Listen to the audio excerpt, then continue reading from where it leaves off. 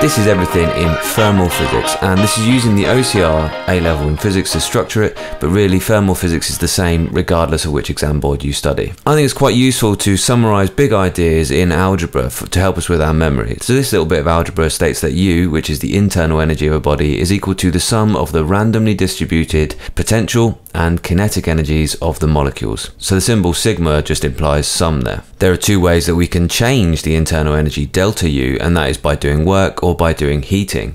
And a big idea in thermal physics is obviously the idea of heating. Heating is just heat moving from a hotter object to a colder object, an object with a higher temperature to a lower temperature. This sets up the value of that heating. When an object changes its temperature, the energy it gains or it loses is equal to the mass times the specific heat capacity times the change in temperature. And this sets up the energy involved in a change of state. So this is energy is equal to mass times specific latent heat. And lastly, this expression here applies to ideal gases, and it simply really states that absolute temperature T is proportional to the average kinetic energy of the molecules. Now these are some of the big ideas, but we can boil them down to really simple algebra, and I suggest that's something that you do as you work through any part of A-level physics. You try and memorize things in the simplest possible terms, but so that you can take as many big ideas from that really simple bit of algebra that you memorize. There are times when it's really appropriate to know a wordy explanation, and times when it's appropriate to use some algebra.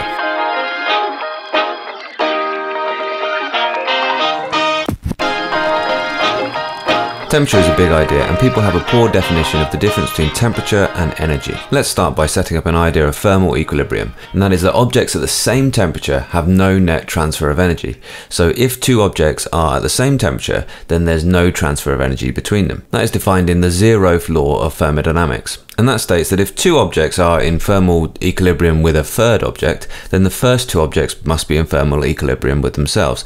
Now that seems like something quite obvious to say, but it actually sets up the idea of absolute temperature. That temperature doesn't depend upon what an object is. It doesn't depend upon what an object is made of. Temperature is proportional only to the average kinetic energy of the molecules. Absolute temperature does not depend on what substance it is, therefore. So if any object is at the same temperature as any other object, then they are in thermal equilibrium. There'll be no transfer of heating between them. So for example, if I took water or copper molecules at the same temperature, then each would have the same average kinetic energies in their molecules. One of the substances might have a higher internal energy because it might have a higher potential energy due to its state, or the particles of one might be vibrating with a higher speed because the other one might have a higher mass of particles, but the average kinetic energy of the particles would be the same at that same temperature. That's a really key idea in physics. So you always need to convert to Kelvin if you are seeing the capital T, absolute temperature.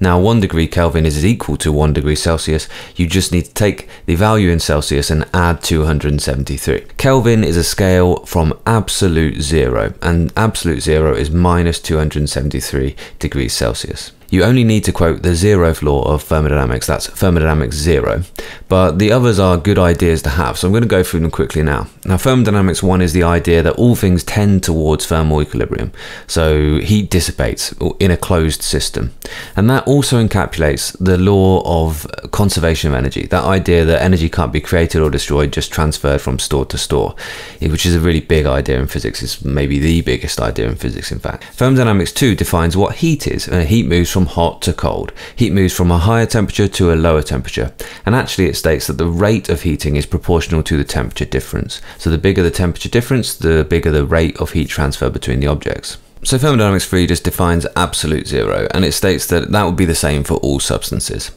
If there could be a point at which the molecules could have zero kinetic energy, then that value would be minus 273.15 degrees Celsius or 0 degrees Kelvin. That is the coldest theoretically anything could possibly be. I always think it's worth noting there's a theoretical minimum, an absolute zero, but there's no absolute maximum. There's no hottest something could be. Hopefully you can see then that all of those laws are really encapsulated within the 0th law of thermodynamics.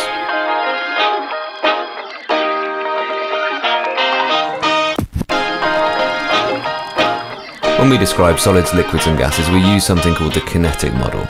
That is, that substances are made of particles and they have varying kinetic energies and electrostatic forces of attraction. We also need to define something called the internal energy, and that's the sum of the randomly distributed potential and kinetic energies of the molecules within a substance. Now, potential energy is due to the position between objects, always. Further spaced is always more potential energy. If two things are further apart, then they have a greater potential energy. Kinetic energy is due to a thing's speed and its mass. So these are the big ideas in kinetic theory: the potential energy of the molecules, how far apart they are and how attracted they are to each other in order to bring them back together, the forces trying to bring them together. And kinetic energy is due to how fast they're moving. Again, that's going to be related to the forces as well and their speed of motion. That idea of potentials, that idea of potential energy, the idea that something is further away, has a greater potential energy, is a really key idea when understanding potentials. That helps us understand the ideas in quantum when we're talking about the energy levels in an atom. It helps us understand the ideas of gravitational potential energy and all different ideas that we'll come on to later in A-level physics. You'll be probably quite familiar with this graph from GCSE, the idea that during a change of state the temperature doesn't change. As we heat up a solid, its temperature increases until it reaches its melting point. It starts to melt and it stays at one temperature for that period of time. Then you heat it, its temperature can increase again as a liquid, and then it stays at the same temperature as it boils. And then as a gas, you can begin to increase its temperature again. Look closely at what's on the axes here. You often see that as being time, but I've just said that's energy. As we increase the energy, we get a linear increase in temperature until we start to change state. Now what's actually going on there is during an increase in temperature, the kinetic energy of the molecules are increasing. During a change of phase, then their potential energies are changing. During melting, they're getting further apart, they're getting to a higher potential energy. And during freezing, then they're getting closer together and they're getting a lower potential energy. So here we have increasing kinetic energy, then increasing potential as it changes state, increasing kinetic energy as it heats, as it increases in temperature, and then increasing potential energy as it changes state, and then lastly again increasing kinetic energy as it changes temperature. The important thing about that graph is that temperature doesn't change during a change of phase. There's a pro tip here, which is just like energy levels in an atom, we measure the highest energy as being 0.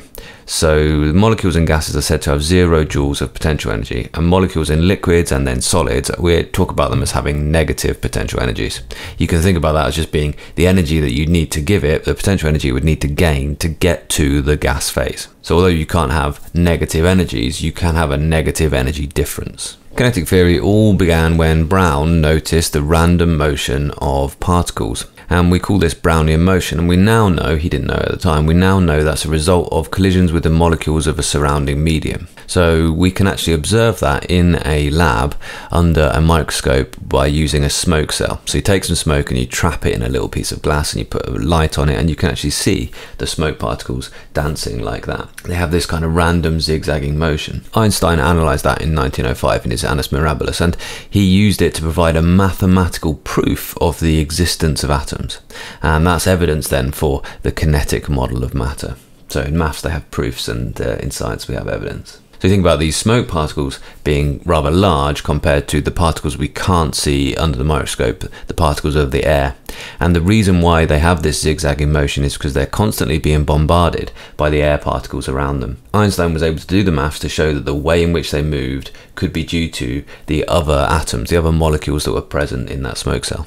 You'll no doubt be familiar with the particle pictures of solids, liquids and gases, and you need to have really detailed and accurate descriptions of these things for your A-level physics. Be really careful, because you've studied these from Key Stage 3, and if you use the wrong terms you'll lose easy marks here. Solids have particles which are held with strong forces of attraction in a regular three-dimensional lattice.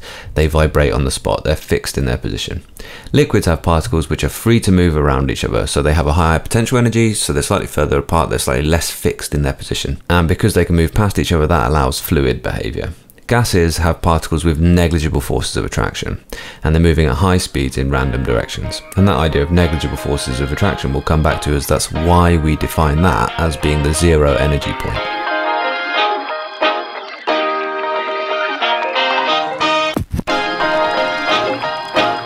Different materials have different thermal properties, and one of those properties is specific heat capacity. That's the energy required to raise the temperature of 1 kilogram of a substance by 1 degree Celsius. Now actually that's encapsulated in this equation here. The change in thermal energy is equal to mass times specific heat capacity times temperature change. In this case, it doesn't matter whether you use degrees or kelvins because we're just interested in a difference in 2 points, a difference in temperature. There are two methods that you need to know to measure the specific heat capacity of a substance. The first is an electrical heater method.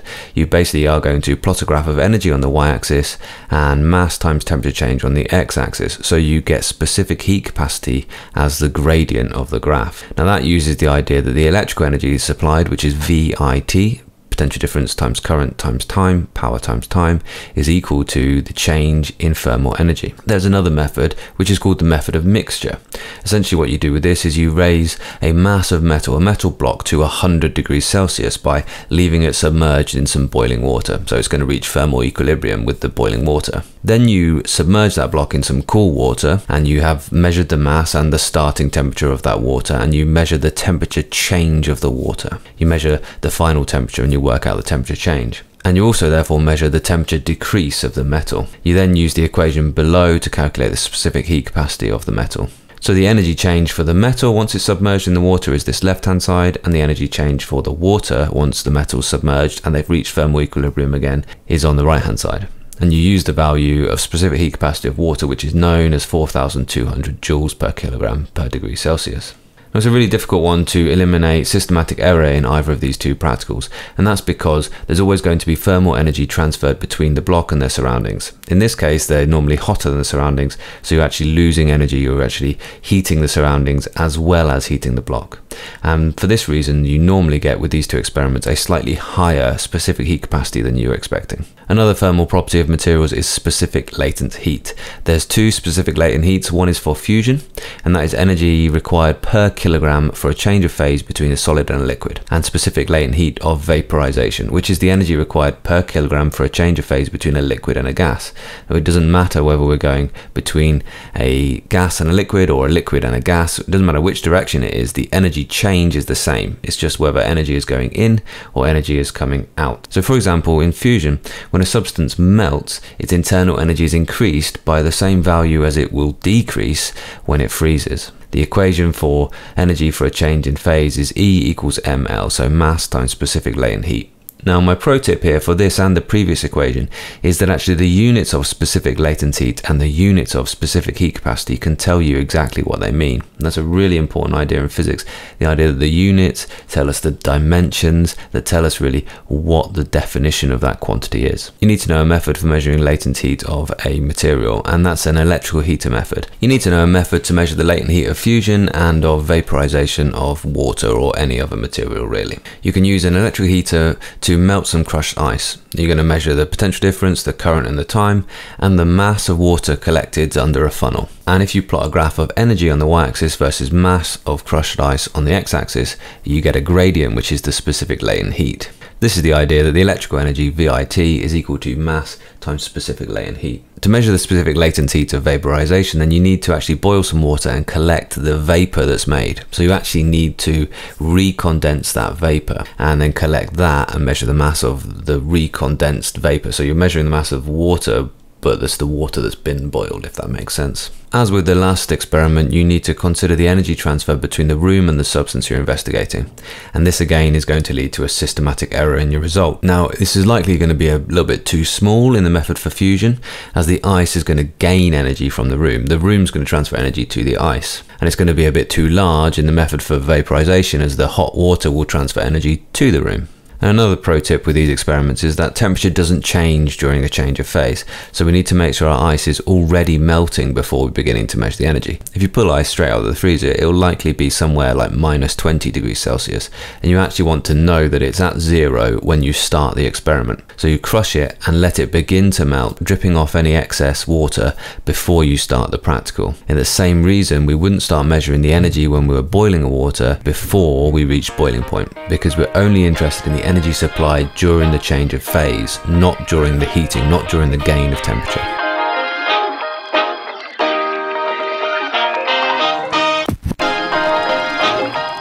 An ideal gas is a way that we have of modelling the behaviour of gases, and it comes down to 3 gas laws, the first of which you will probably be familiar with from GCSE, which is Boyle's law.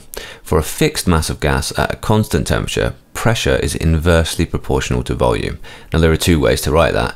Pressure is inversely proportional to volume, or pressure times volume is equal to a constant. They are the same thing. If you were to do this experiment, then you get a graph that looks something like this. If you double pressure, you halve the volume. Then there's Charles' law, and that is for a fixed mass of gas at a constant pressure, the volume is proportional to temperature. So volume is proportional to temperature, or volume over temperature is equal to a constant. Then there's the gay-lussac law, or sometimes referred to as the pressure law. For a fixed mass of gas at a constant volume, the pressure is proportional to the temperature. So that can be written as pressure is proportional to temperature, or pressure over temperature is equal to a constant.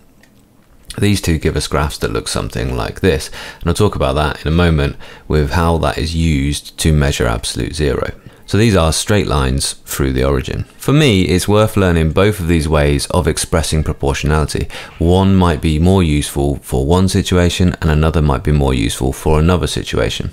They'd both be useful for different times when they'd expect you to maybe use proportional reasoning, either in a written question or even in a calculation question, where they tell you a change in one thing and expect you to work out the change in another thing. You can combine these three gas laws to give you the ideal gas equation, and that is PV equals NKT. Pressure times volume is the number of molecules of a gas multiplied by the Boltzmann constant multiplied by the absolute temperature. There's two ways to write this equation though. There's that first one, and there's also this one, PV equals nRT. Now little n is the number of moles and R is the molecular gas constant. You will be expected to use both or either of these ideal gas equations. They are the same thing though. NK is equal to NR. If you haven't done that, it's well worth taking these three equations and actually combining them to give you the relationship between pressure, volume and temperature in an ideal gas. The number of molecules, that's capital N, is related to the number of moles by the equation N equals NNA. So the number of molecules is equal to the number of moles multiplied by Avogadro's number. And this means therefore that the molecular gas constant and the Boltzmann constant are also related by R equals KNA. Avogadro's number is the number of molecules in any 1 mole of a substance, and that is equal to 6.02 times 10 to the 23 per mole. So that is how many molecules are in 1 mole of any substance. Some A-levels only require you to use one or the other, but in OCR they require you to use both. The ideal gas is a model. It's a way of explaining evidence. The evidence are the three gas laws, and we combine them into this model of ideal gas. This slide is going to give us the detail on how that model works. It starts with the idea, the Newtonian idea, that gases exert pressure on the surfaces of their containers, and that is the same equation as static pressure. So that's pressure is force over area. The kinetic model of gases, the ideal gas model, assumes that we have a large number of molecules in random and rapid motion. So if you think about the Avogadro constant, we do indeed have a very large number of molecules, and we sometimes refer to this as statistical physics. It also assumes the molecules apply negligible volumes compared with the volume of the gases, so they can be thought of as points. It also assumes that the collisions are perfectly elastic, which is that there's no transfer of kinetic energy to anything else during the collisions. It also assumes that the time in which the collisions happen is negligible compared to the time between the collisions. So the time of the collision is very, very short, essentially. Too short to worry about. It also assumes that the intermolecular forces are negligible, so that the gas molecules are so far apart that it's not worth considering the forces between them. Except, of course, during the collisions between the particles and between the particles and the walls. So it's because those forces are negligible that we can say that the particles have zero potential energy in this model. And that effectively means that the internal energy is just the sum of the kinetic energies of the particles in the model. Pressure and volume are related to the average kinetic energy by this equation. Hopefully you can see the mc squared is a sort of expression which is related to the kinetic energy. Now you don't need to actually derive this from the assumptions in the model in the OCR A-level. It is a really good exercise though for you to understand how that model arrives at this equation. So I do have a full video where I go through the derivation of that equation. It's a good way to understand the importance of those assumptions that the model makes. So this states that pressure times volume is equal to a third multiplied by the number of particles times the mass of each particle times the RMS speed squared. Now we'll talk about RMS speed in just a moment, the root mean square speed. But you can combine this first equation with the ideal gas equation to give this. A half mc squared, so that is the average kinetic energy of the molecules, is equal to 3/2 kT, and that's the Boltzmann constant times absolute temperature again. And you do need to be able to derive that from the previous two equations. So you need to be able to take these two equations from the ideal gas molecule and derive this third. You should probably see that's a case of making them equal to each other and doing a little bit of rearranging. We can say that the kinetic energies, or the speeds of these particles in any ideal gas, are distributed in what we call a Maxwell-Boltzmann distribution. And that looks something like this. There are a few key characteristics that you need to be familiar with of this type of distribution. Let's just make sure we understand the graph first. It's a frequency graph. It tells you how many molecules are at each speed. So these are the higher speed molecules. You see there are fewer of those than this kind of average speed of the molecules. And the dotted line shows a higher temperature, which is lower peak and shifted towards the right of the graph. So the key features are there are 0 particles with 0 kinetic energy, and that means that the lines intercept the origin. There are no particles with no kinetic energy. That has to be the case. And it also shows there's no maximum kinetic energy possible. So if you think back to absolute temperature, there's an absolute 0, but there's no theoretical maximum. So we don't tie the line to the x-axis in the higher speed range. So the line does not touch the x-axis to the rightmost end of the distribution.